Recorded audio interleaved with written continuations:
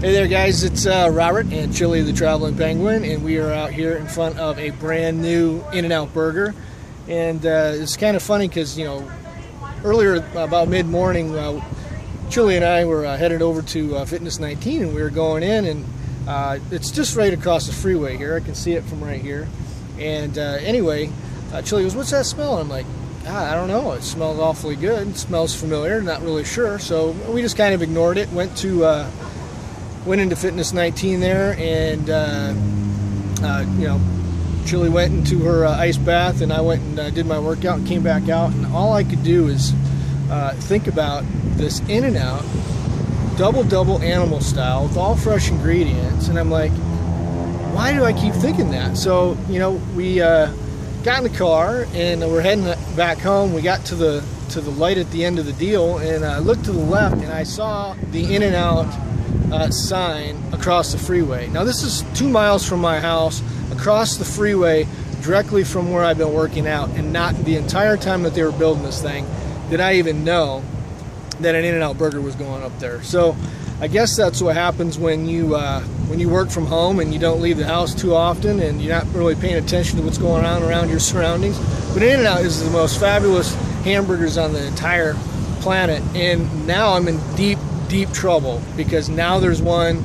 The closest one to me before was like 10 miles, and now there's one across the street from the gym. Impossible to even think of what that's going to do every day when I walk into the gym to smell these In-N-Out burgers.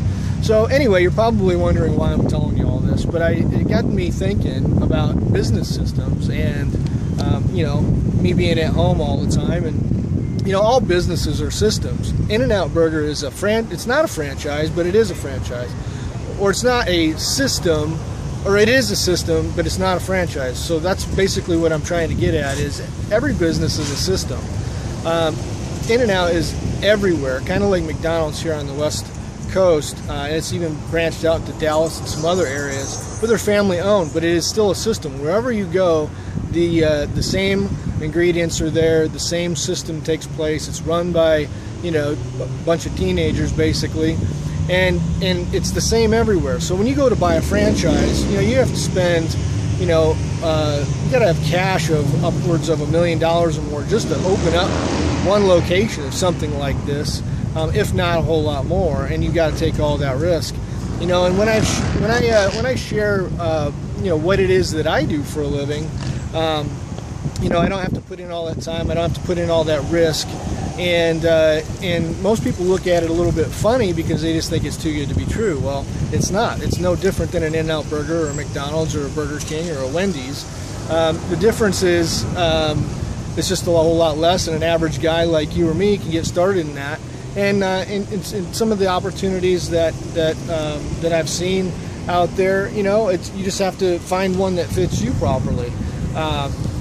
So I guess what I'm getting at is to keep an open mind when you're taking a look at an opportunity, because, you know, if you eat an In-N-Out Burger here compared to the In-N-Out Burger in Dallas, it tastes the same. It's the system that works.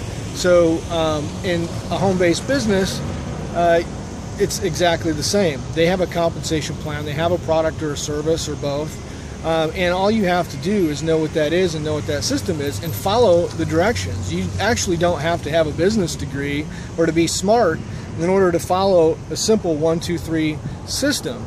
And so when you know that, that's kind of like unlocking the code, although there's really no code there. It's just common sense. The problem is people see that and go, well, that just seems to be too good to be true.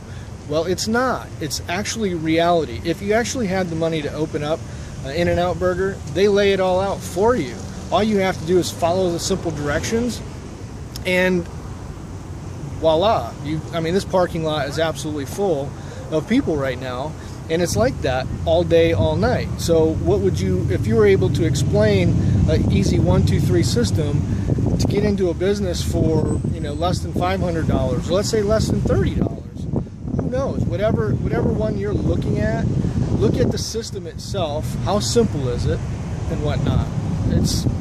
That's pretty much the message. Now, you're probably going, why did you go from In-N-Out Burger to talking about business system and talking about home-based businesses? Well, I just wanted to kind of talk to you about the home-based business system, because everybody needs a plan B these days. It's no different than going to work at your job. Your job is actually a business system as well.